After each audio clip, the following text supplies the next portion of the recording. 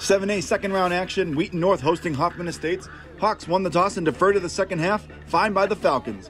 Wheaton North wastes no time on its opening drive. The big play here, flea flicker, Mark Forcucci connects with Seth Kortenhaven, good for 45 yards. Moments later, Forcucci finds Ross Danzel for the 5-yard TD. 7-0 Falcons with 9:24 left in the first. Hawks respond on its ensuing drive. Nice pass here from Aiden Sear to Yeshua Pettis-Taylor gets Hoffman moving the chains.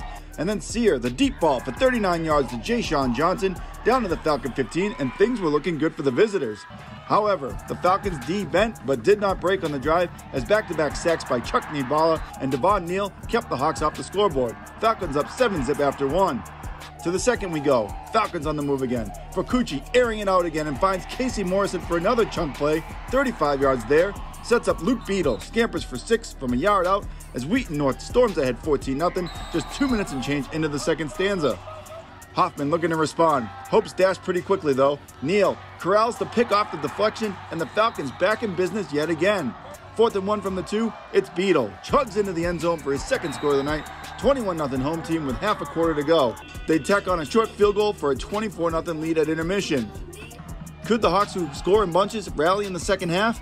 Start of the third looked promising for Hoffman, mounted a nice drive that got into Falcons territory, but a fumble and subsequent recovery by who else? Neal snuffs out yet another scoring chance. Wheaton North makes the Hawks pay for that blunder. Walker Owens gets into the scoring act. 2-yard TD run with 6:13 to go in the third makes it 31-0. Next Hawks drive. Look at this punishing hit by Nibala as Hoffman went nowhere. Falcons, though, kept going places, namely the end zone. Owens, 9-yard TD run, ices it, 38-0 headed into the fourth.